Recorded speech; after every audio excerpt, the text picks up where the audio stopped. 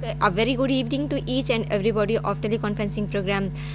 We are back with our second session's topic. The topic was management of stable COPD, and Dr. Deepak Bhattacharya was with us in that session, and Dr. Deepak Bhattacharya would continue in this session also. But before that, I would like to tell you our phone number, so that if you have any queries about this particular topic, you can make a phone call and ask your queries from Dr. Bhattacharya. The numbers are 29532844, 29532845, and STD code is 011, and the toll free number is 1800112345. This program is jointly conducted by Indira Gandhi National Open University and National Board of Examination, and the website of National Board of Examination is www.natboard.edu.in, www.natboard.edu.in. If you want to download your forms of National Board of Examination, you can visit this website, and to avail the DVDs of teleconferencing programs, you can contact National Board of Examination. Right now, I would move to Dr. Deepak Bhattacharya to start the program. Dr. Bhattacharya, please. Thank you. To continue from where we had stopped in the last session, air travel is very common these days, and therefore many of the COPD patients who travel by air would like to know from you whether as to they could travel by air. Normally planes travel at a commercial airlines travel at a altitude of 35 to 40,000 feet, and although the cabins are pressurized only up to 6,000 to 8,000 feet, therefore effectively this has an equivalent FiO2 of about 15% only rather than 21%. Therefore, patients with COPD can exhibit a fall of PO2 of up to on an average of 25 millimeter mercury. Therefore, pre-flight assessment may be done or should be done. This could be done by the use of regression formula or by the use of lowered FiO2 to find out what is the amount of oxygen that could be required. Most commercial airlines have the facility of providing additional oxygen, but on average, if this procedure is not done, addition of 2 to 3 liter of oxygen takes care of this deficiency. But for high risk patients, one must strictly evaluate and find out what is the level of FiO2 that would be required for a set patients. This is a slide from Gold which gives in detail the medications which should be added with the progression of COPD stages. Now, surgery in COPD is all surgeries are possible, and pre-operative assessment could be done, but on a broad level it should be seen that surgery which is further away from the diaphragm is safer in COPD. Now, second week and pre-operative pulmonary functions could be useful but not essential always, and smoking cessation for at least 4 to 8 weeks pre-operatively and optimization of lung function can decrease the post-operative complication. After surgery, early mobilization, deep breathing, intermittent positive pressure breathing, incentive spirometry and effective analgesia would decrease the complications. Now, what is the surgeries which are available for COPD? Bulectomy, lung volume reduction surgery, and finally lung transplantation.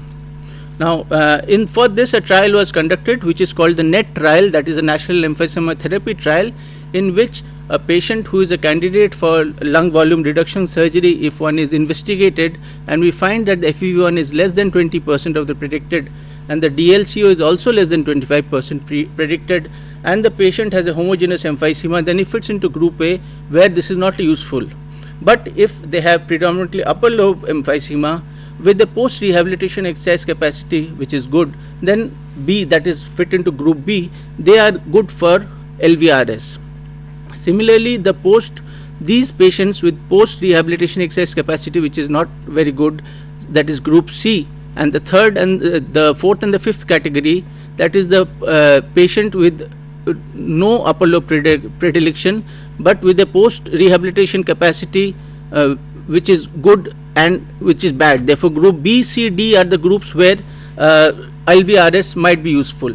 Now, the indications therefore for LVRS is predominantly upper lobe emphysema, FEV1 between 20 to 45% are predicted, DLCO which should be more than 20%, they should have a high TLC more than 120, a low exercise capacity but fit, good cardiovascular status, and should not be hypercapnic. Now, a new modality which has come up is the non-surgical lung volume reduction. Why is this used? LVRS works because it can be done less invasively. It is non-surgical, therefore is used, will help more people. And what is used is an intrabronchial valve, which can be placed by a bronchoscopy.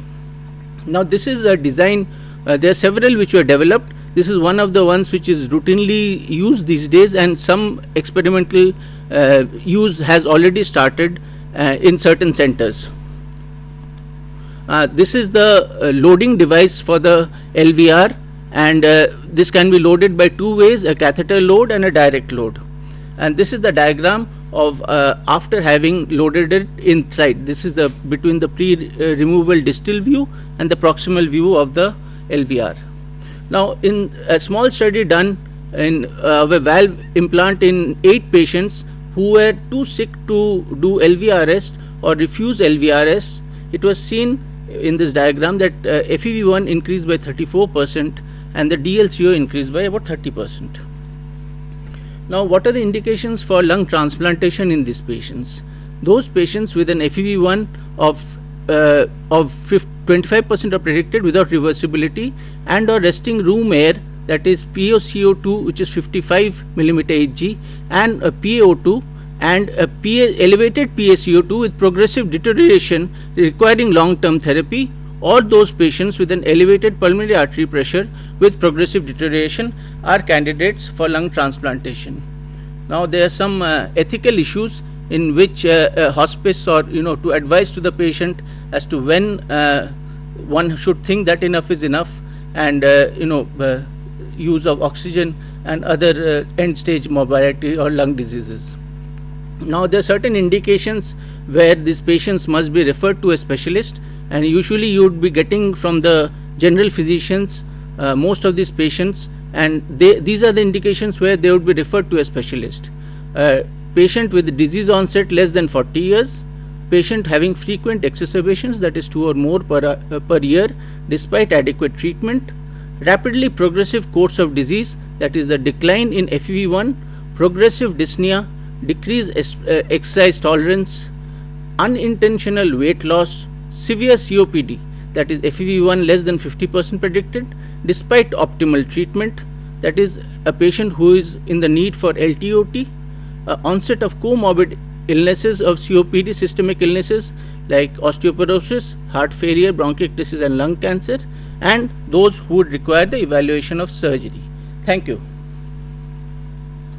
Management of stable COPD, that was the topic of this particular session, and Dr. Deepak Bhattacharya was our expert of this particular session, and he told us about this topic or each and everything. We are very thankful to Dr. Bhattacharya for being with us in our program and give such valuable information. We have one more information for CME workshops for DNB candidates and consultants, and that is that in order to sensitize the DNB students and consultants, some CME programs would be organized, and these programs are CMA program in preparing for theory examinations, CMA programs in preparing for practical examinations, CME programs in preparing for thesis research methods, CME programs in clinical and surgical methods, skills for DNB candidates in surgery, OBG, orthopedics and anesthesia only, and CME workshops for consultants on bedside teaching, research methods and evaluation. The concerned students and consultants are required to apply for these CME programs immediately on the registration format available on the website along with the registration fee by 28th February 2009. Centers for CME programs are in New Delhi, Chennai, Hyderabad, Bangalore, Kolkata, Calicut and Pune. And one more information about the teleconferencing program of next week, which will held on 12th February 2009, next Thursday. The topic of that program would be radio diagnosis and neurosurgery. Right now we come back to our this week's teleconferencing program, specifically third session which is going on.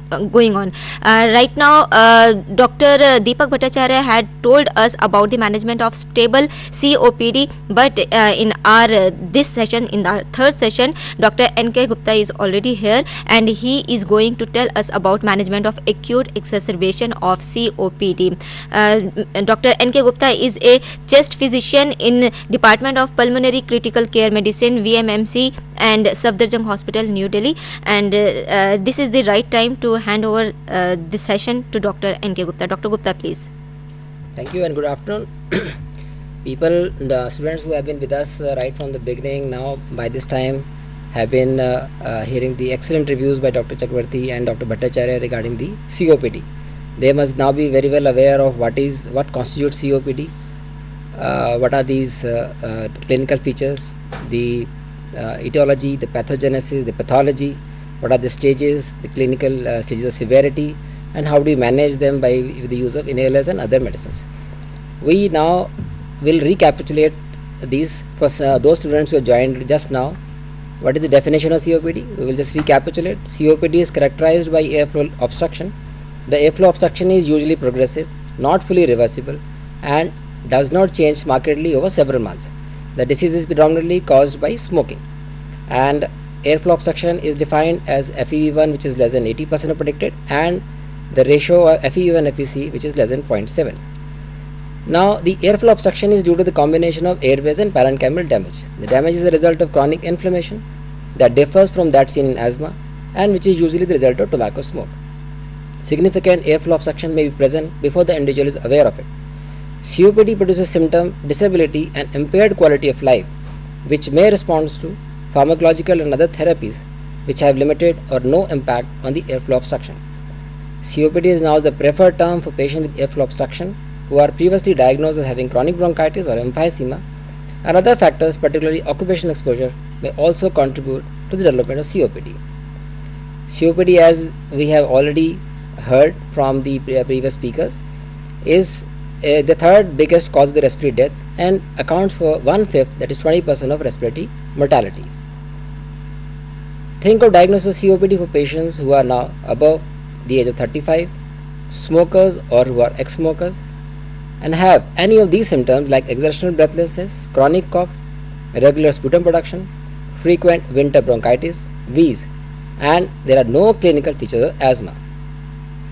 And we must do the severity assessment with the help of spirometry, using the MRC dyspnea scale to know their degree of breathlessness, and calculate their BMI, which is weight loss, and estimate the frequency of exacerbations.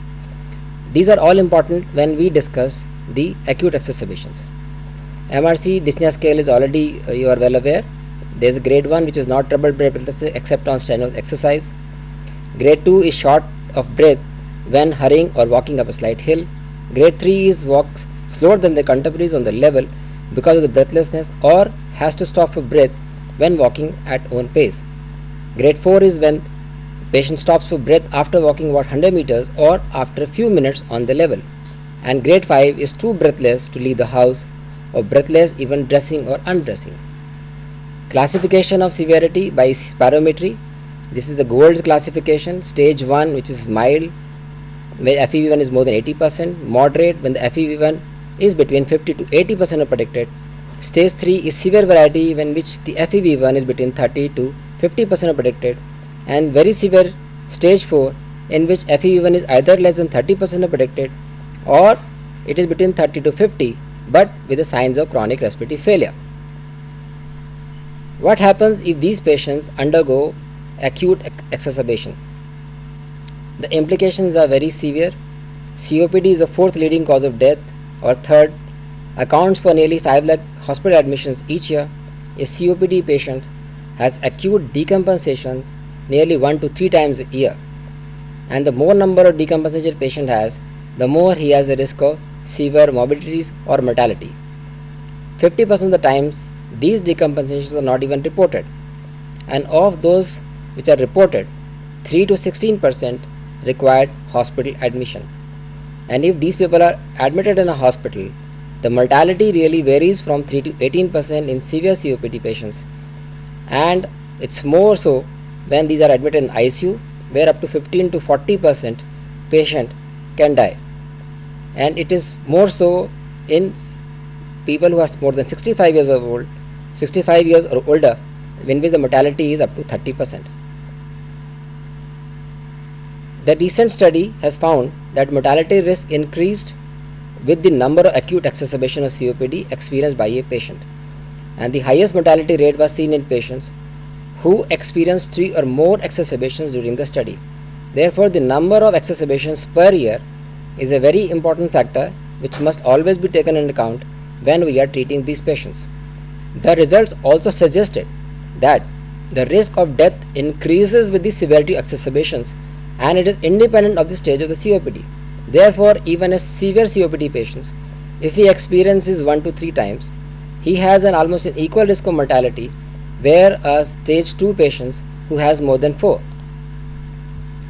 Mortality at 6 months, 1 year or 2 years after hospital discharge is also very high. It is nearly 13, 22 and 35% respectively.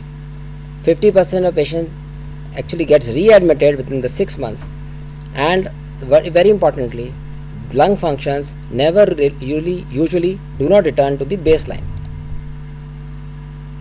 How do we define this exacerbation? The various definitions have been given. There is a plethora of definitions. American Thoracic Society, Canadian Medical Association, European Respiratory Society and British Society all has given their definitions. Initially, when in 95 the American Thoracic Society tried to define it, they really could not define it, because at the time they suggested, since the pathogenesis was poorly understood, it is very difficult to define what really makes acute exacerbation. Canadian Society defined as such events are usually poorly understood, especially in clinical terms, and are not easily defined in laboratory terms. British Thoracic Society actually then defined a worsening of the previously stable situation in 1997.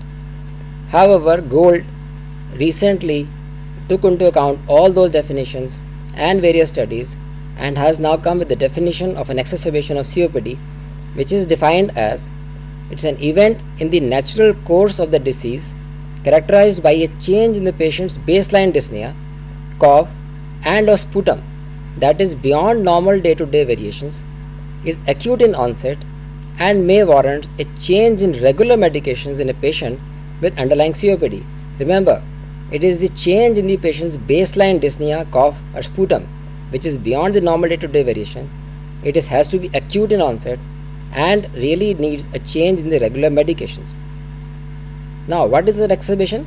A sustained worsening of patient's symptom from the usual stable state which is beyond normal day-to-day variations. It is acute in onset. Commonly reported symptoms are worsening breathlessness, cough, increase in the sputum volume which has now become more purulent. The change in these symptoms often necessitate a change in the medication. These may also include upper airway symptoms like cold and sore throats, increased wheeze or chest tightness, reduced exercise tolerance, there is a fluid retention, could be increased fatigue, or there is an acute confusion. Winnipeg criteria has given these factors: 1. Increased sputum volume, 2. Increased sputum purulence, 3. Increased dyspnea, and 4. Type 1, 2 or 3 severity scale. If these factors are present and at least one of the other factors like fever, increased wheezing, increased cough, upper respiratory infection in last 5 days, or there is a 20% increase in the respiratory rate or heart rate, they can be considered as a patient having acute exacerbation of his condition. Now, how we go about treating these patients who now we classify them as having acute COPD exacerbation? First and foremost, there should be an accurate assessment of their condition.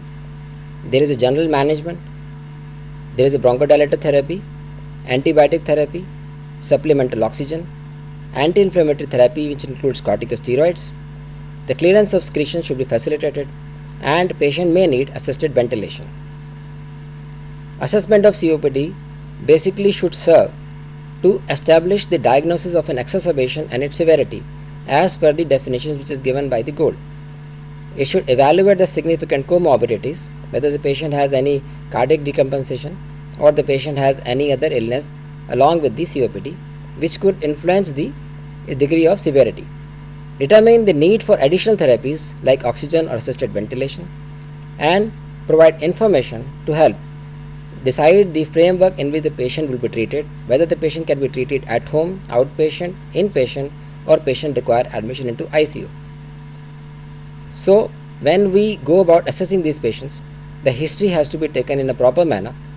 The inquiries should include presence of comorbid conditions like heart failure, symptom assessments like what is the dyspnea level, how much is the cough, what is the sputum production level, whether the sputum becomes purulent or not, and whether there is a presence of wheeze. Evaluation in the change in the functional status. For example, if a patient who has been functional has now become either a homebound or a bedbound, number and outcome of the previous exacerbations. As we have learned that number of exacerbations can influence the outcome of these patients, and what was the current treatment the patient was on, and whether there is a presence of any non-specific complaints like malaise, insomnia, sleepiness, fatigue, depression and confusion. They may actually be related to the condition of either decrease in the oxygen levels or increase in the carbon dioxide levels also. The physical examination should include the assessment for the mental status, whether the patient is fully conscious, whether there is a presence of cyanosis, whether the patient is using accessory muscles or paroxysmal abdominal breathing is present, whether he is hemodynamically stable or unstable, whether there are signs of right heart failure, or what is the oxygen saturation in the outpatient or in the emergency. Investigations. We must include investigations including chest radiograph, the arterial blood analysis with clear what is the inspired oxygen concentration. There should be an ECG, the count should be taken, and if there is a facility for checking the theophylline level, the patient was already on theophylline, and we should send the sputum for culture if it is found purulent. Chest radiographs are because the new pulmonary infidelity be seen, because the patients normally with the chest or with the lungs already damaged, they may continue to produce the crackles which we would not be able to differentiate from the new crackles. So new pulmonary infiltrates would give us an idea whether the patient has any infective exacerbation. Signs of heart failure. Normally COPD patients would have a narrow heart. If the heart size is bigger, that would suggest that this patient could be having heart failure also. Plus, of course, we must rule out pneumothorax. The implication is that the data from the observation studies have shown that in 16 to 21% of the routine X-rays show significant abnormalities, and these necessitate changes in their management. Spirometry is not a useful adjunct in the acute exacerbations, but previous test report, if available, may provide a helpful clue. Arterial blood gases. Arterial blood gases are the most important because they actually are helpful in assessing the severity of an exacerbation. Whether the patient's previous oxygen levels, if are available, if they become low, then they can tell us whether the patient is in respiratory failure, and if the CO2 levels are available, they can tell us whether the patient is having hypercarbia or patient is actually having heart failure, in which we do not expect the CO2 levels to be high.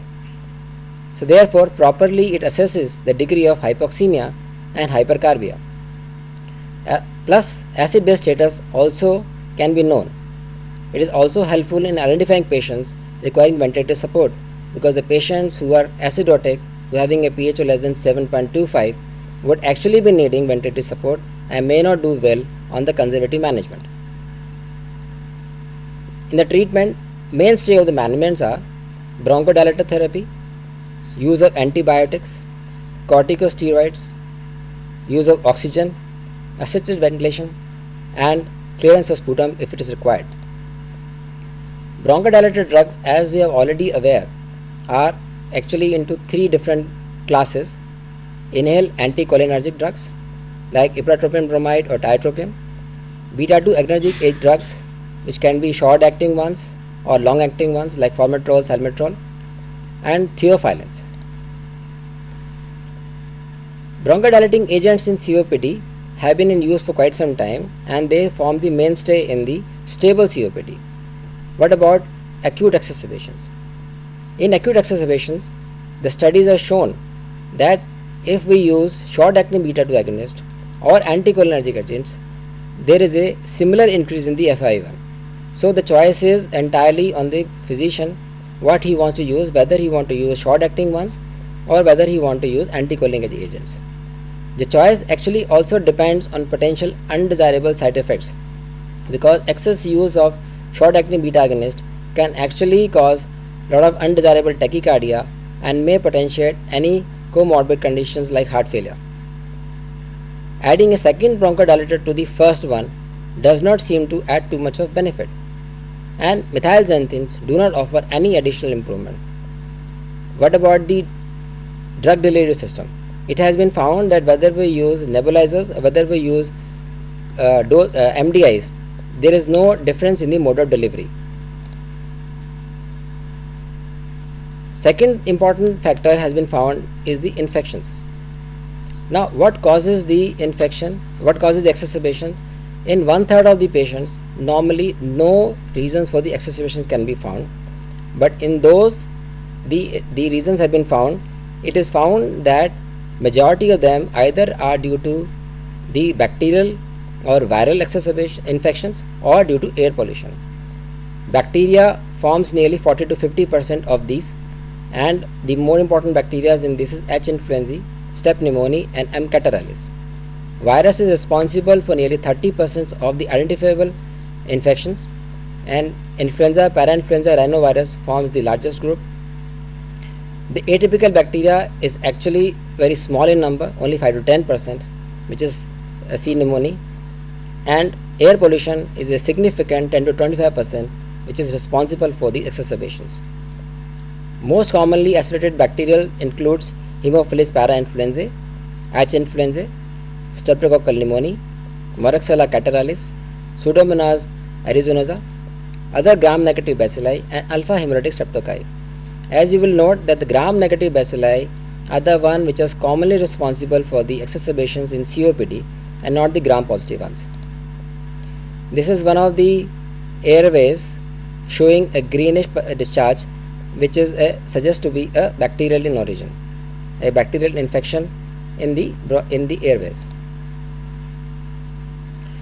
A classification has been proposed on the basis of the stage of the disease and what is the infective agent which is responsible, therefore what medicine can be used for these patients.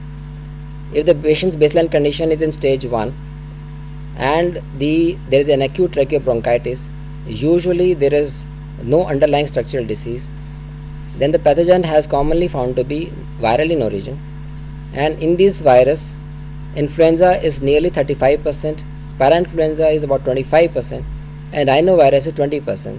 So nearly 80% is actually found by these three viruses. Other insignificantly, coronavirus, adenovirus or respiratory syncytial virus has been found. There is no need for any antibiotic in these patients. However, a macrolide or a tetracycline has been suggested in the class in the studies. In the stage 2, which means include either the stage 2 of the severity or up to stage 3 of the severity, the baseline clinical status is only simple chronic bronchitis. FEV1 is normally 50% or more. There is an increase in the sputum volume and purulence, and it is usually exacerbations are bacterial in origin.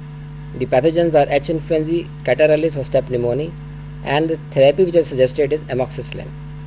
In complicated chronic bronchitis, in stage 3 and stage 4 of the severity, the FEV1 is normally less than 50%, or in those patients where there is a age more than 65, or they are having more than 4 exacerbations per year, or there is a significant comorbidity, the therapy suggested is either quinolones, penicillin with beta-lactamase inhibitor, or second or third generation cephalosporins, or second generation macrolides.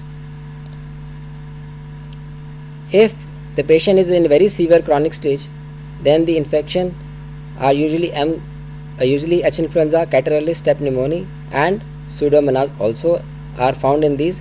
Normally these patients who are already ventilated or has hospital admissions or are on things like proton pump inhibitors